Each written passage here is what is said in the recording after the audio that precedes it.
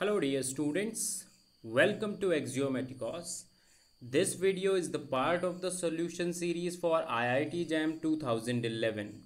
So we are here with this problem 15 of your paper. This is an analysis problem, so let us have a look. Consider the following subset of R. So we have two subsets of R which are defined like this. Okay, so E consists of elements which look like this such that n belongs to natural number, and F consists of elements such that 1 over 1 minus x belongs to F, conditioning that x is in between 0 and 1.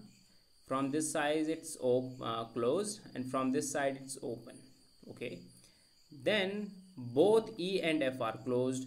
E is closed and F is not closed. So the question only talks about the closed thing, okay, about E and F, whether E and F are closed or not. So what we will do, we will proceed with your E first. Okay, what is your E? Your E set is like this: n over n plus 1 such that n belongs to natural number, right?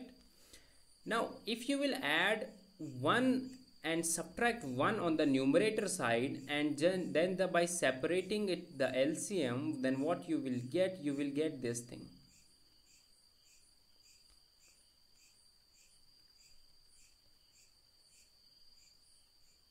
Are you getting my point or not?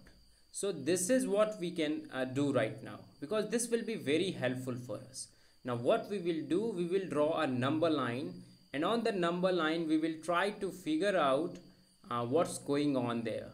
Okay, so let us say this is your number line. Okay, now let us say this is your 0 and this is your 1. So just changing the color for a second. Okay, now red color actually represents the element inside E. So if you will place n is equal to 1, then what element will you get inside E? You will get 1 minus 1 by 2, right? So let us say this is your 1 minus 1 by 2, right? Now after this, if you will place n is equal to 2, what you will get? You will get 1 minus 1 by 3. Now initially you are subtracting 1 by 2 from it. That's a bigger number, right? So it lies here. Now you are subtracting 1 minus 1 by 3. You are subtracting 1 by 3. That's a lesser number. So it will lie here, somewhere here. Okay. Are you getting my point what I am talking? 1 minus 1 by 3. Now 1 minus 1 by 4 will lie somewhere here, because you are subtracting less and less and less. Okay. Now if you will keep on going like this, in the end you will reach this process. Okay, but it will never touch 1. Are you getting my point? Because since this number 1 over n plus 1 is never 0 for any natural number, so you will never reach 1. That means these the points inside E does not contain 1, right? E does not contain 1. So from here what we will be concluding, that 1 is actually a limit point for the set. This is what we need to conclude, right? So how we will conclude that, let us see. So what we will do, we will draw again a number line. Okay, so let us say this is your second number line. Let me place it a little bit here. Okay, so this is your second number line. Let us say this is 0 and this is 1. Now what is the definition according to you about the limit point? Okay, so we say a point, let us say A. We say a point A is a limit point if A minus epsilon comma A plus epsilon. Okay, I am talking about the real. Okay, I am talking about the real thing.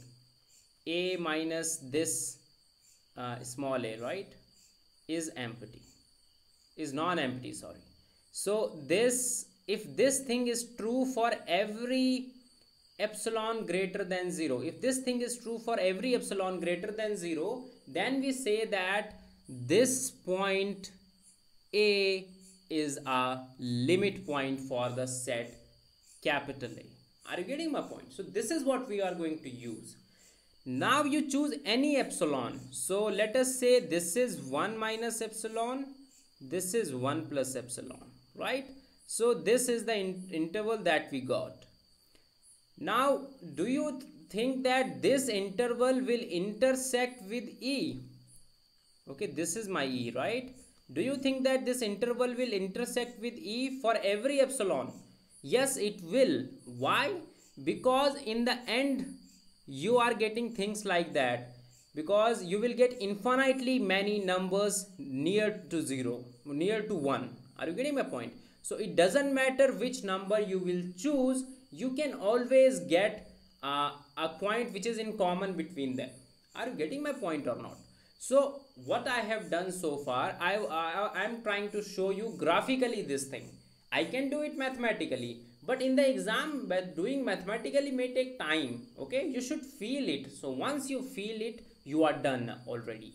So from here, what I have proved that 1 is the limit point. Why I am doing this long process? Because it will be helpful for us to determine whether E is closed or not. Now what do you know about E? 1 does not belongs to E, but 1 is a limit point, right? Are you getting my point? So a set capital A is said to be closed if its closure, what is closure?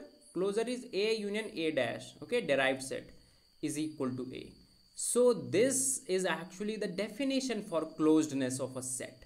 Now if this is true, then we said that this capital A set is closed. Now what is happening with E, that if you will try to find out its closure, then 1 belongs to E closure but 1 does not belongs to E. This means E bar can never be equal to E.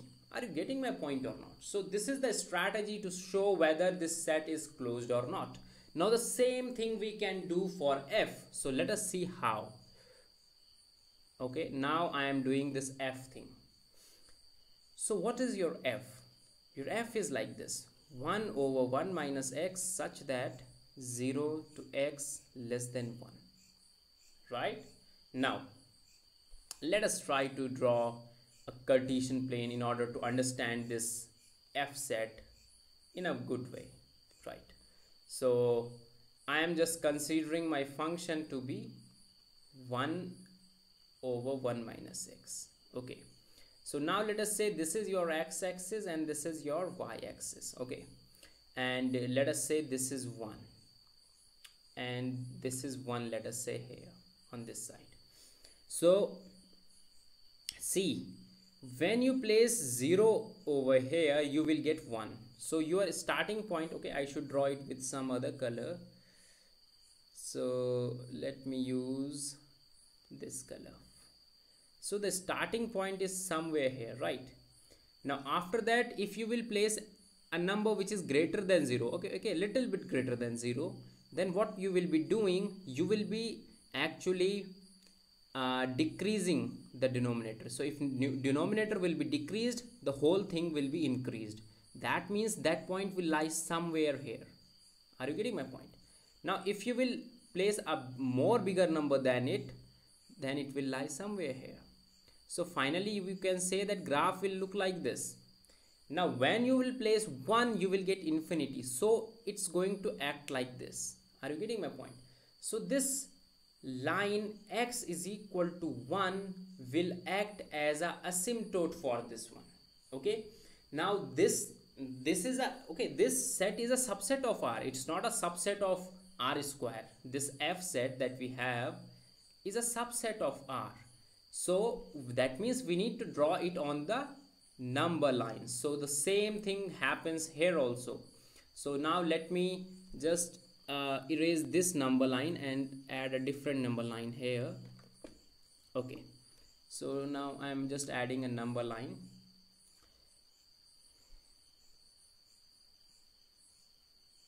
Okay, so now let us change the color. So see, this is 0, this is 1, right? Now what is happening, if you are placing your x from 0, okay, if you are placing your x from 0, what is happening there, that you are getting like something like this. Okay, I should draw something from here, from this number line. Let us say this is your 0 and this is your 1. So once you place 0, you will reach here. Once you place a number bigger than 0, you will reach somewhere here. So you keep on increasing unless you reach 1. So once you reach 1, you will get some number like infinity. Are you getting my point? So what is this set f finally? You are getting value 1, right? But what you are not getting infinity. Okay, you cannot achieve infinity, you can just reach there. So f from here is what? Close interval 1 to infinity. Are you getting my point? So now this is a closed interval, so we can say that this is a closed set. You got my point or not? So this was very easy to show that f is a closed set, because I showed that x is exactly like this, which is a closed set. Okay, you can prove that yourself if you don't understand why it is closed. It's very trivial to see why it is closed. So A option suggests both E and F are closed. B suggests E is closed but F is not closed, which is also incorrect. That means C is correct and D is incorrect. You got my point, what I was doing? So this is how we can solve a question like this. Okay, you have to do it graphically. I don't appreciate always doing mathematically. Okay, that's good, you are doing mathematically, but firstly you should have a feel of this. If you got a feel, then you can do it mathematically. If you don't have a feel, then doing mathematically is just a waste. Are you getting my point? So thank you.